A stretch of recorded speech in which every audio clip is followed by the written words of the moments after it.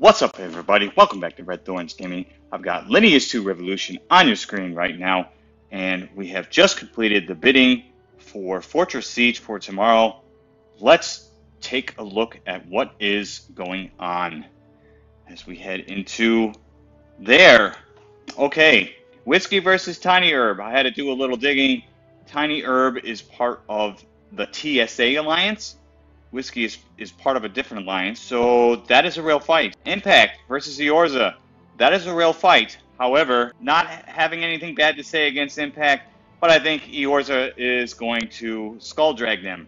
So I don't think it's a real fight, quote unquote, but it's not going to be a real fight. But you never know. Maybe Impact can actually do something that no one else can do against Eorzea.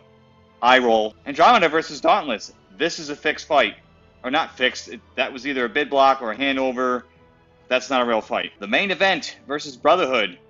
The Brotherhood is part of the TSA. The main event is part of the V3 way. So that is a real fight. So you have three real fights right now in the B grade fortresses. Here in the A grade, they're in the same alliance. That was a bid block or handover.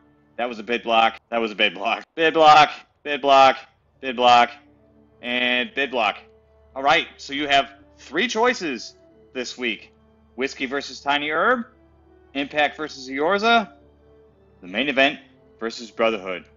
Let me know in the comments below which one you want to see, and I will record the one that gets the most votes. Also, come on into my Discord server. All the information is below.